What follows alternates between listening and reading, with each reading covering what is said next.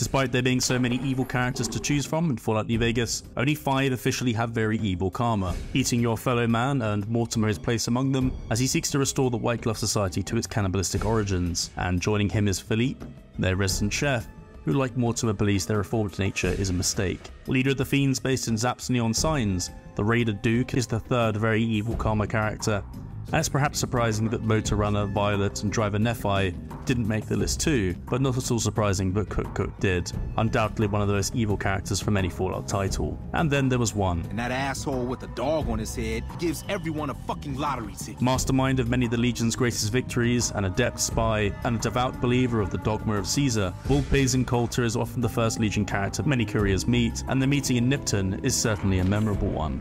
Although unofficial, the Fiends leaders Motor Runner, Slavers, Dermot and St. James, and Caesar himself would also be up there for me. But which evil characters do you think should have made the list too?